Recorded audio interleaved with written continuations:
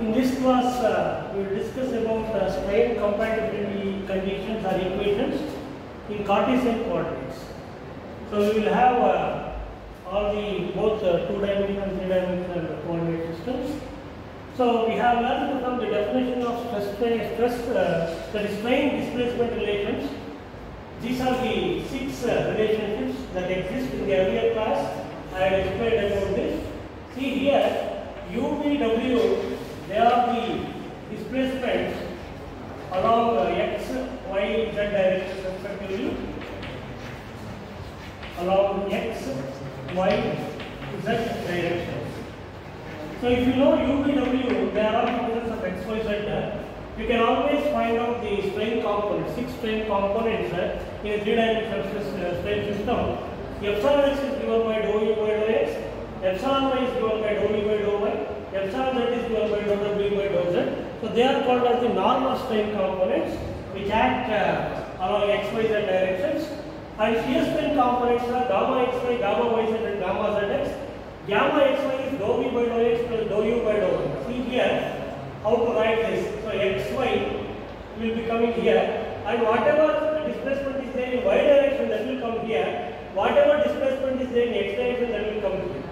Similarly, gamma yz is dou w by dou y plus dou v by dou z, and gamma zx is dou u by dou z plus dou w by dou x. So this we have done. So totally we have 6 strain components in a 3-dimensional strain system. Now let us consider this epsilon x. Epsilon x is dou u by dou x. Now what I am going to do here is I am going to develop one more equation called compatibility equation. So in any structural analysis, it needs to satisfy two sets of equations. The first set of equation is called as the equilibrium equation. The second set is the compatibility equation. The equilibrium equation corresponds to forces and stresses, whereas compatibility equations corresponds to deformations and strains. So both of them should be satisfied. So now here let us derive one of the strain compatibility condition for a 2-dimensional by taking x and y. We will derive for a 2-dimensional one. On similar lines, we can always get the other equations for 3-dimensional also. Now what I do is I will take this epsilon x from definition. Epsilon x is dou u by dou x.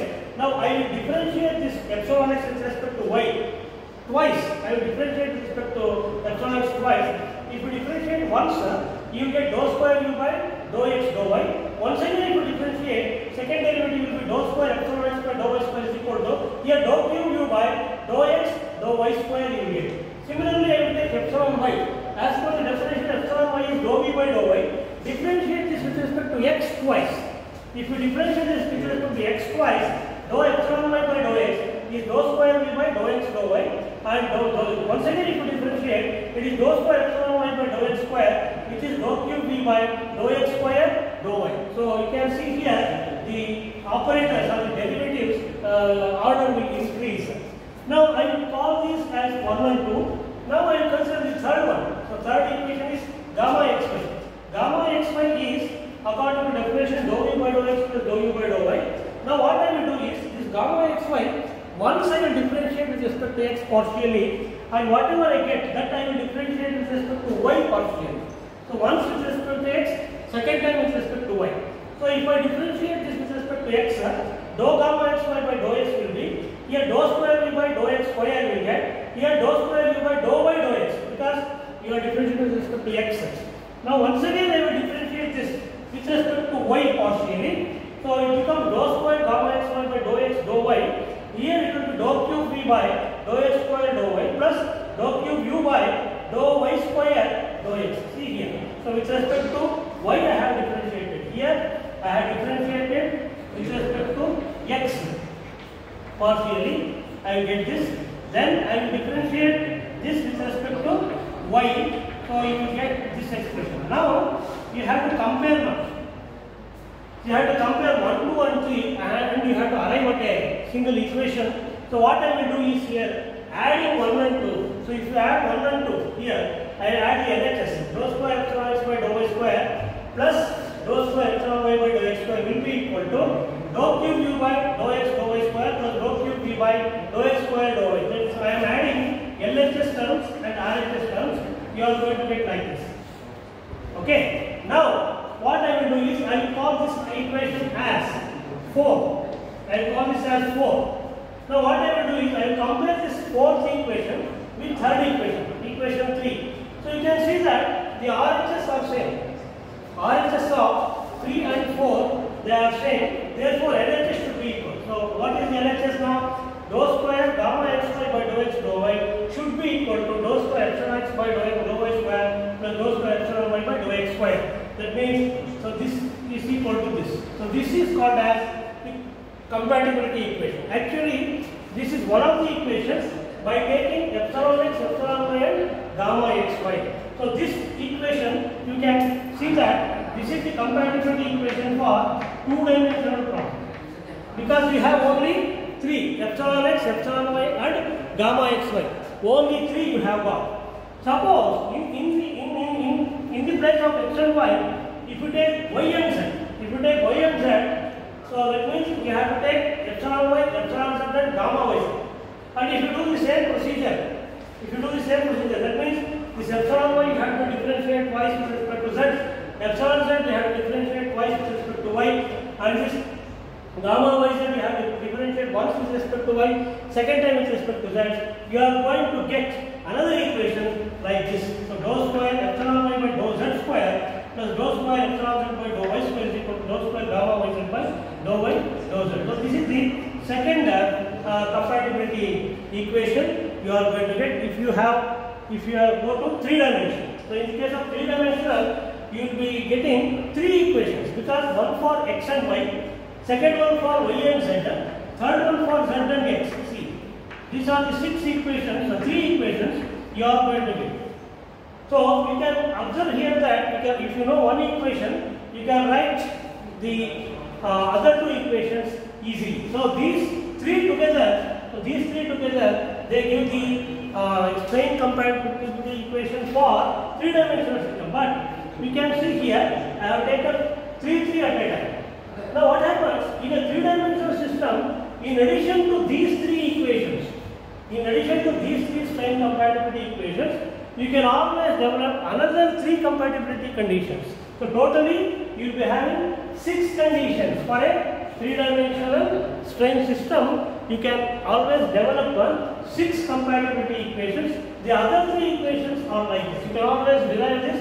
So your first equation is 2 times dou square epsilon x by dou y dou z is dou by dou x of minus dou gamma yz by dou x plus dou gamma zx by dou y plus dou gamma xy by dou z. So you can see here that so the first equation you are taking epsilon x and you are differentiating this twice, once with respect to y, another with respect to z, and multiplying by 2, you are going to get this equation. So you can see here how to write this is, so here dou y dou z is there, here dou x dou y dou z will come, and first is negative, then positive. So the order is like this: dou by dou x of gamma yz will come here, x is there here, the other 2 will come here. Y is there, the other 2 will come here, gamma zx will come, z is there, gamma xy will come. So please note that the first one is negative. On similar lines, you can develop by taking epsilon y and differentiating that with respect to x and z 2 times, you are going to get an equation like this. Here you can see here, this is dou by dou y, x is represented by y, and here in the brackets, so the second term will be negative. First term is negative, second term is negative. So denominator we have x, y, z. Numerator once again x is there, therefore y, z will come here. Y is there, zx will come here. Z is there, x, y will come here. And the last equation, 2 times you have to take epsilon z, then you have to differentiate twice, once with respect to x, once with respect to y. And dou by dou z down. Here also x, y, z will come here. Minus will be the third term. So if x is there, y, z will come here. Y is there, zx will come here.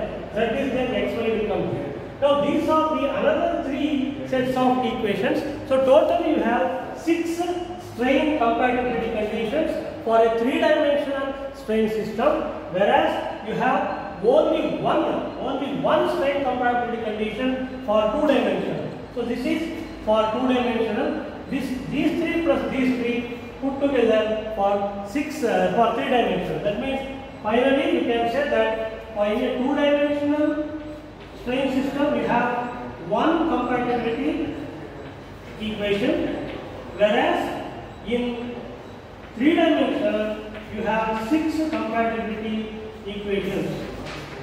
So all these 6 should be satisfied. Otherwise, whatever we say that the body may not be in equilibrium, or we say that it is not compatible. So this is the thing I wanted to explain. So problem may be given on 2-dimensional, because 3-dimensional normally ignores lot of calculations.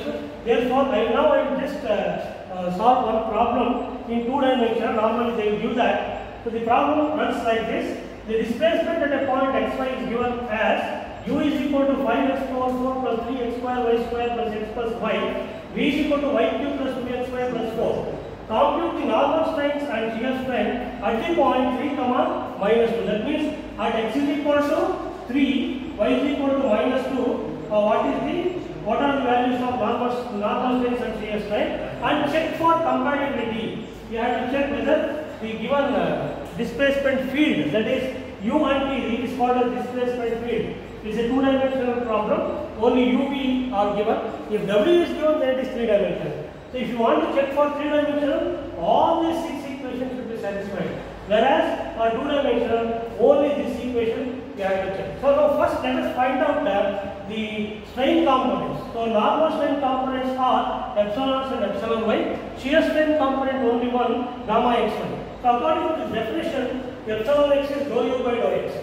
So differentiate this u partially with respect to x, you will get 20 x cube plus 6 xy square plus 1. So if you substitute x is equal to 3, y is equal to minus 2 here and simplify, you will get 613. So it has no units. So strain has got no units. Then epsilon y is dou v by dou y. So you have to differentiate this partially with respect to y. It is 3y square plus 2x. So if you substitute for x and y, you can simplify, you get 18. Similarly, gamma xy is dou v by dou x plus dou u by dou y. So dou v by dou x is, you have to differentiate this with respect to x. So you get 2y plus dou u by dou y will be, here it is 6x square y plus 1. So if you substitute for x and y, simplify as 3 and minus 4 simplify, you get minus 111. That is the shear strain component. So normal strains are epsilon x and epsilon y. Shear strain is gamma xy. So this is the first part of the problem. So calculate the values of normal strains and shear strain at the point 3, minus 2. Now we will check whether the given displacement field is compatible or not. So to check the compatibility, you have to check this equation. So you have to calculate this LHS, you have to calculate this RHS. They should be equal at that point 3, minus 2. Now let us check that one. Let me write the compatibility condition now. So you have to take only one condition, that is the first condition, this one only, and we have to check whether for the given displacement field the compatibility condition is satisfied or not. So now let us check for compatibility. So check for compatibility. So here let us take the condition is dou square epsilon x by dou y square plus dou square epsilon y by dou x square should be equal to dou square gamma xy by dou x dou. So this is the condition to be satisfied. Now let us find out these things. We already know the value of epsilon x, which is dou u by dou x. Now once again we will differentiate that. So epsilon x is dou u by dou x, which is nothing but we have got 20x cube plus 6xy square plus 1. Now let me differentiate this with respect to y once first. So with respect to y, treating x as constant, the derivative of this will be 0. If you differentiate this, this becomes 1xy. And constant, 1 is a constant, derivative is 0. Now once again you differentiate this, dou square epsilon y by dou y, epsilon x by y, you will get 12x. 12x. Now at the point 3 comma minus 2, the value of this value becomes 12 into 3. X is 3 there. So 36. We got 36. The first value is 36 here. Next, let us take the second one. So I will take epsilon y.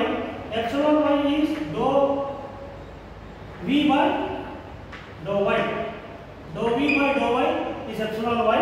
So expression is 3y square plus 2x. 3y square plus 2x. Now let me differentiate this with respect to x. Dou epsilon y by dou x. So which is 2 here. We can say this is 2 because derivative of 3y square becomes 0 because y is constant when you are differentiating with respect to x. Now once again you differentiate this. So dou square epsilon y by dou x square will be 0 because 2 is a constant, derivative of that will be 0. So you have got 0 here. Now let me take the RHS now.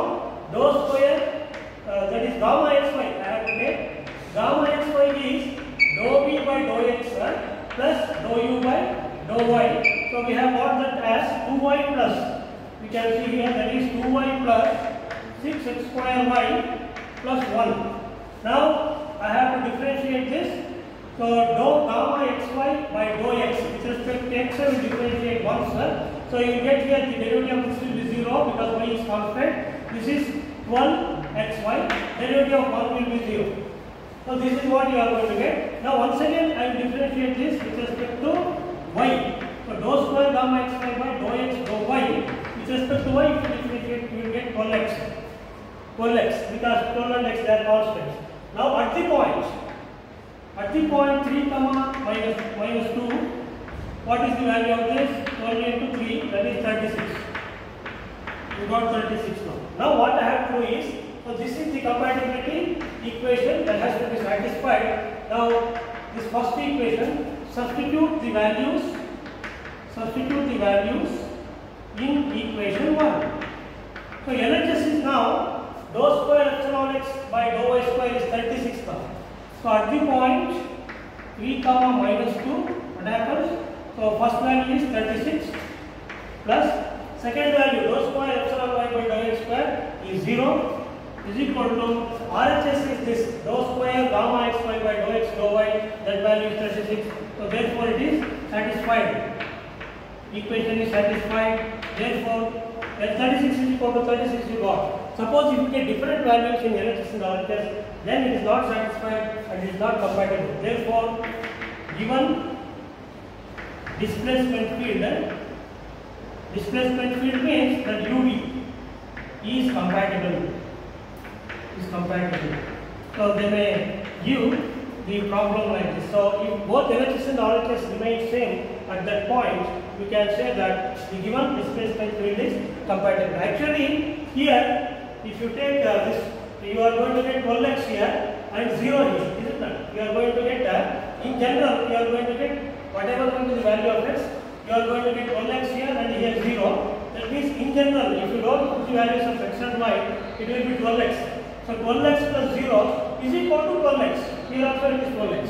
So 12x plus 0 is equal to 12x means it is compatible. The equation is satisfied. That means at all the points, whatever irrespective of the value of x and y, at all the points the compatibility equation is satisfied, and therefore we can say that the displacement field is compatible at all the points. So this is what I wanted to tell. So in the case of two-dimensional strain system, we have only one compatibility condition. In the case of three-dimensional strain system, you will be having 6 compatibility conditions.